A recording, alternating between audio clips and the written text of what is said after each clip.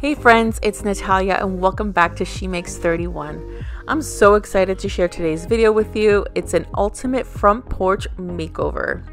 Watch as this porch gets transformed with simple steps and touches that make a dramatic difference.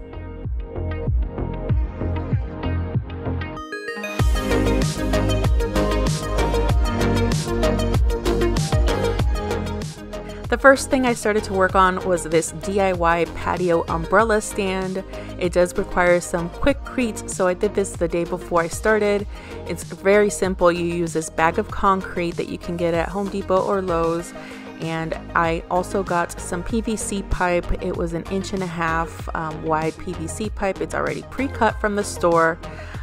So we added this concrete to this 5-gallon bucket, and you add about 2 gallons of water.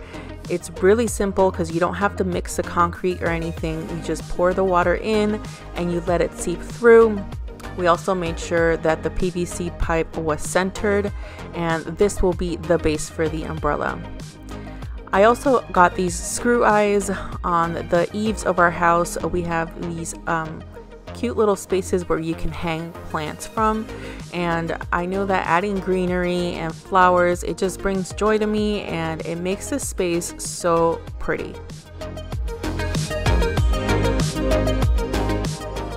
The hanging plants that I got were from Walmart. I didn't love what they used as the hanger to hang them off of, so I got these replacement chain and hooks from Walmart as well, and went ahead and cut off the plastic one and added the metal, black metal chain one.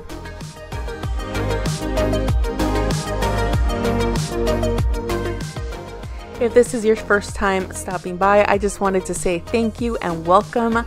My name is Natalia and I am a wife and mom to 3 boys. We live in South Florida and I love making videos like this. I love to transform spaces with very simple things. It doesn't have to be complicated to make a big difference.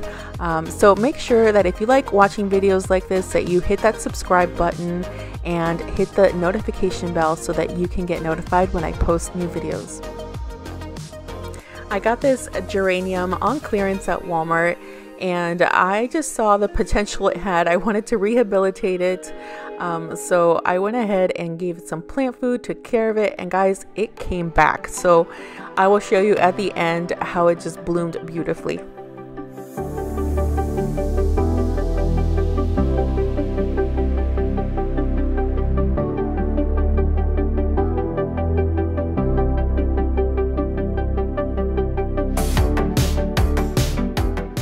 I use this Miracle Grow a Rose and Bloom plant food to feed these plants.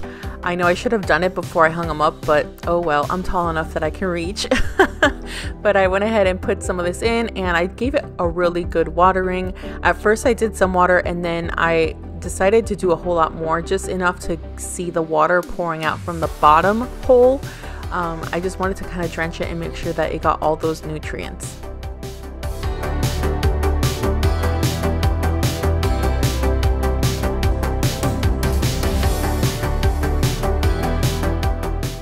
Now this hanging basket is a geranium with a mix of trailing red.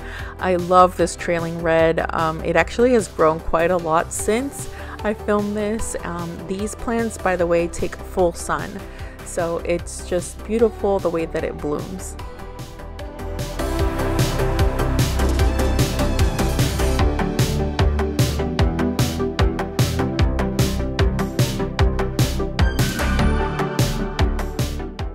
Alright, so next I'm clearing off the floors because I'm preparing to pressure wash.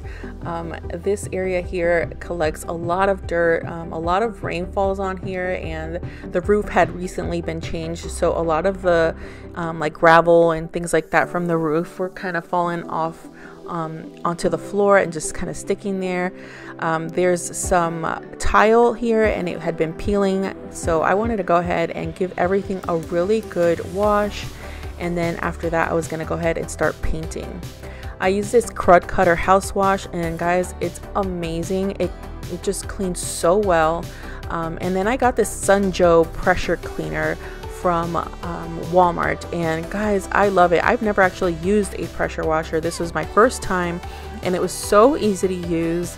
It comes with different nozzles depending on kind of like what pressure you want. I went ahead and let the soap soak in for about 10 minutes just to get all the dirt and all that, just make it easier. So after you let it sit, then you go ahead and use the nozzle that you want. It took me a few tries to figure out like the distance that I had to use between the wall and the nozzle, because if you got too close you could peel off paint potentially. So it's just a little trial and error, but I just loved using this. It made such a dramatic difference in the house.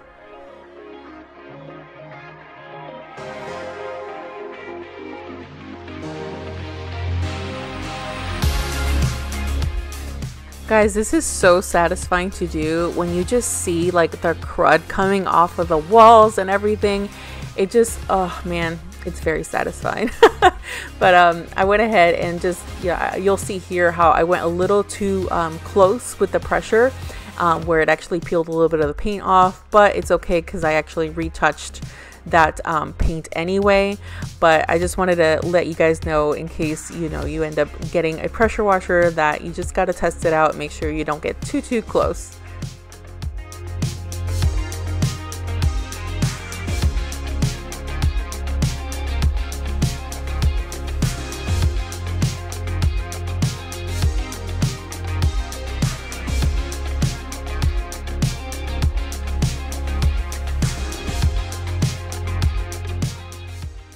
Make sure you check out my Instagram. My handle is @shemakes31. I like to post video updates there and just family updates and fun pictures of the kids.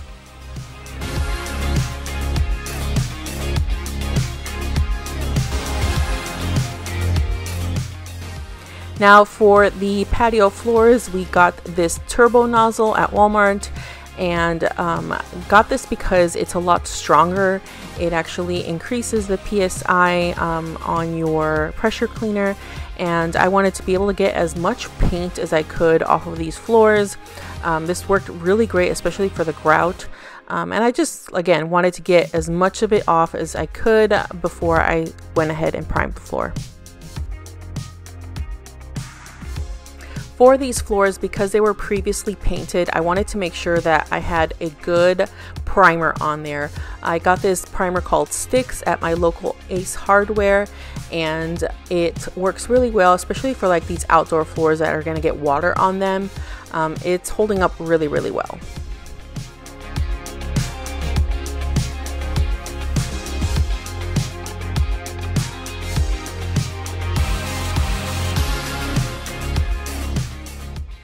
I used a 3-inch angled paintbrush to cut in, and also for the grout lines, it seemed like it was a little bit harder for the roller to get into the grout lines, so I used the brush for that and it worked out great.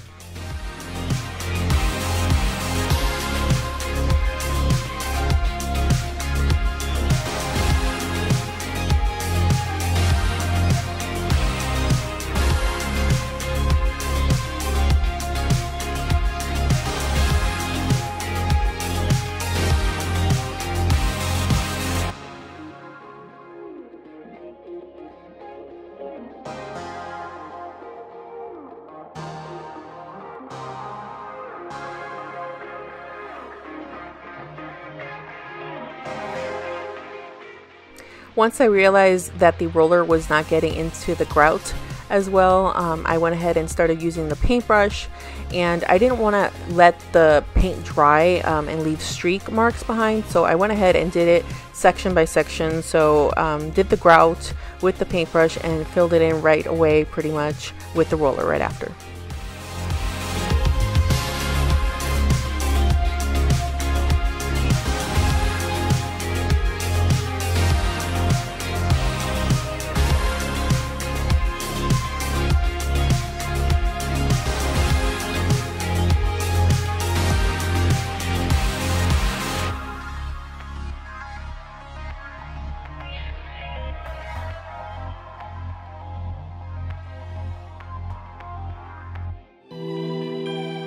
So once the primer was dry, I went ahead and did my top coat. I got this Tough Top Duraplate 289 paint from Benjamin Moore and this Tread Tex. It's an anti-skid paint additive to mix into the paint. So I used this 2-gallon bucket to pour my paint, and then I ended up using the entire contents of the anti-skid additive for the 1 gallon. I just added it little by little, mixed it in really well. It's kind of like a sand. It just makes sure that your floors don't get slippery when wet. Again, I mentioned that these floors constantly get rained on and stuff, so I wanted to make sure that it was safe for us to walk on.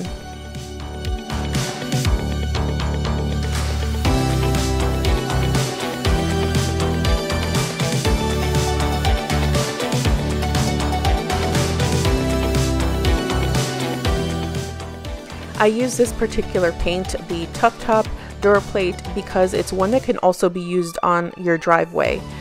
We originally planned to use this same exact paint for our driveway, and I wanted to make sure that the color would match. I didn't want to use regular floor and porch paint and then not have it match the driveway. So this works for both, so I went ahead and used it because it can be used for both.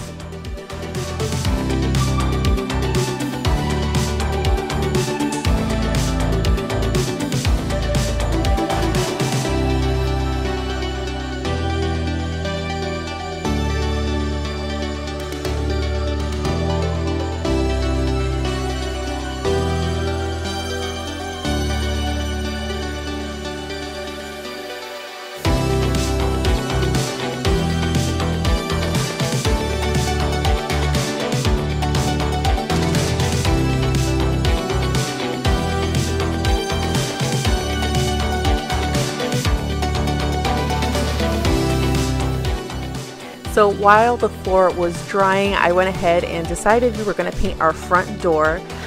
This is a rental, so I had no control really over the peachy color that's on the outside. It's not my favorite. I did not like it, but I tried to find a color that would work well with it and the floors.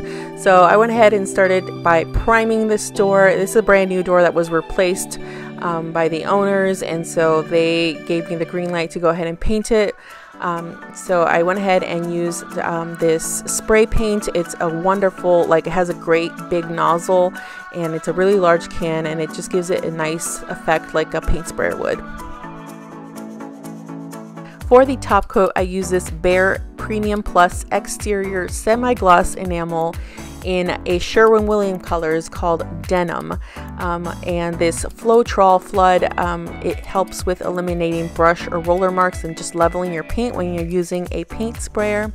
And if you didn't know, you could always ask for, even if you're not at Sherwin-Williams, Home Depot does have a record or a database that has all the formulas for their competitors, and so I was just able to tell them that it was Sherwin-Williams Denim, and they were able to color match it that way.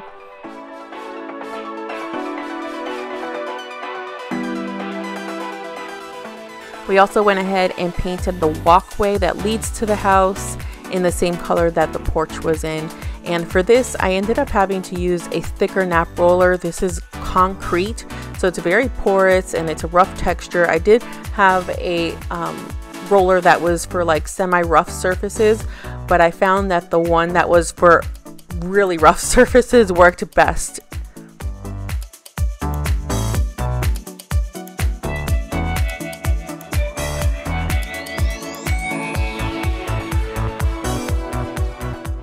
For the walkway, I did not use a primer because this Duraplate paint can go over existing paint. The only reason why I chose the primer was because it was ceramic tile in that other portion that I was painting, and that's known to be like slick and just not hold paint as well, so the primer was very important then.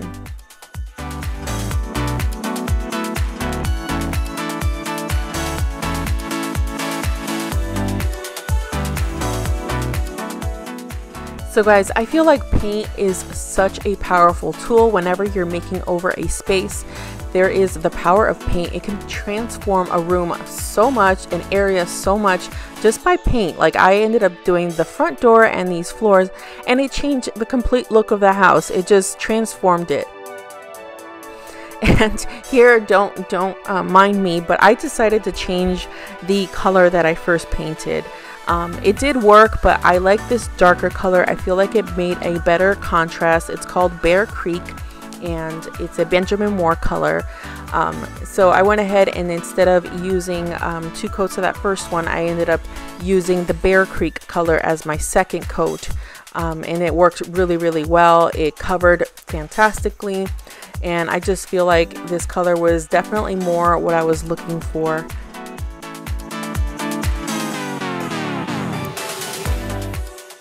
And I didn't film it, but I did do a light touch-up on that peach color paint. I was able to get that color matched off of one of the pieces that was peeling off, and I went ahead and added a coat of that to just kind of make it look much more cleaner.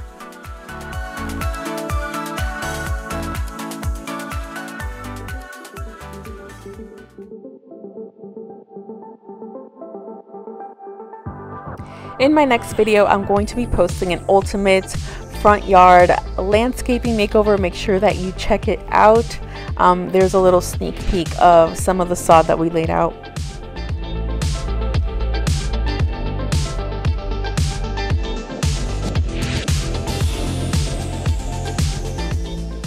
Now we're moving back to the DIY patio umbrella stand. The concrete has dried. I took out any excess water that was on top, and then I went ahead with my drill bit and made holes on the 5-gallon bucket to create some kind of drainage so that when it rains and stuff, the water just won't accumulate.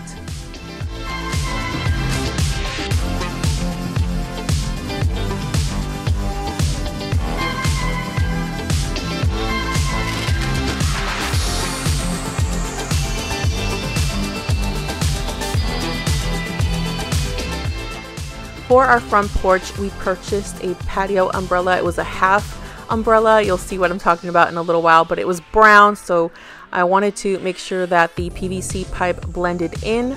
I also got this plant tray at Lowe's that was the same measurement as the top of my planter that I got at Walmart. So this plant tray or saucer is actually going to be used as the top of the umbrella stand.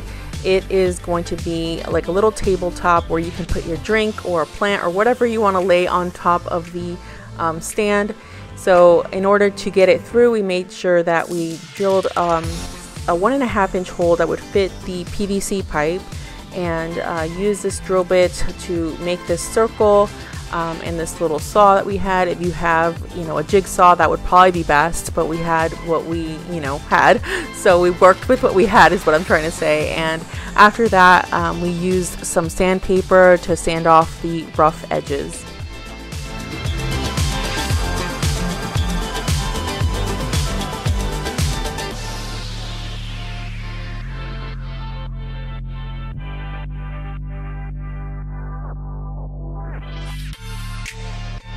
We went ahead and placed the saucer on top and then put in our umbrella. And this is a half umbrella, which means it's a semicircle instead of a full circle, which worked out perfectly here for this front porch area.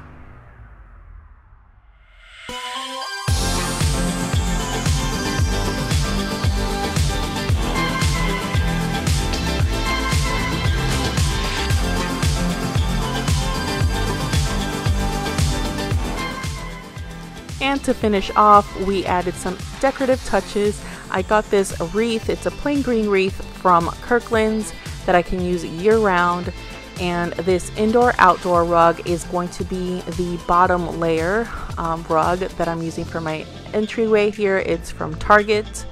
And the top layer rug is one that I got at Walmart, and it says hello, and I love it. It's just cute, simple, and after that, we just went ahead and staged the front. We were so tired by now, but we put in our rockers that we got at Walmart last year and added our pillows. And yes, my husband has learned the karate chop. He sees me do that to all the pillows, but usually they're feather stuffed pillows, but I won't say anything this time.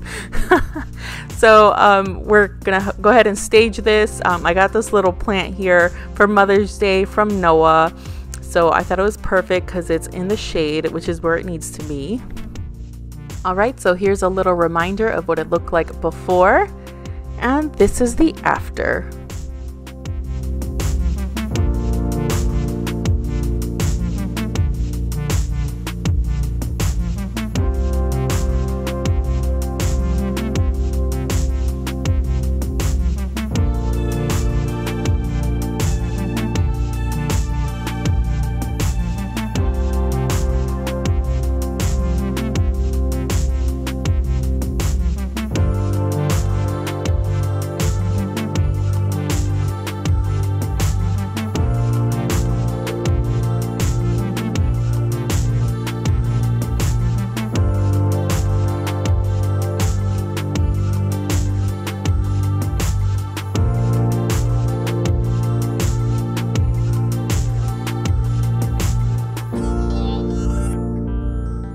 Here's my geranium. She is a bloomin', and she actually got even more blooms after I filmed this.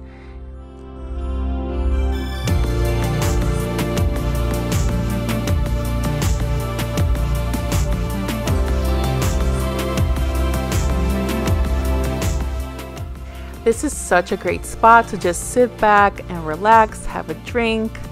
We just love hanging out here and rocking on our chairs and watching the kids play. Thank you so much for watching, and I'll see you in the next one. Bye.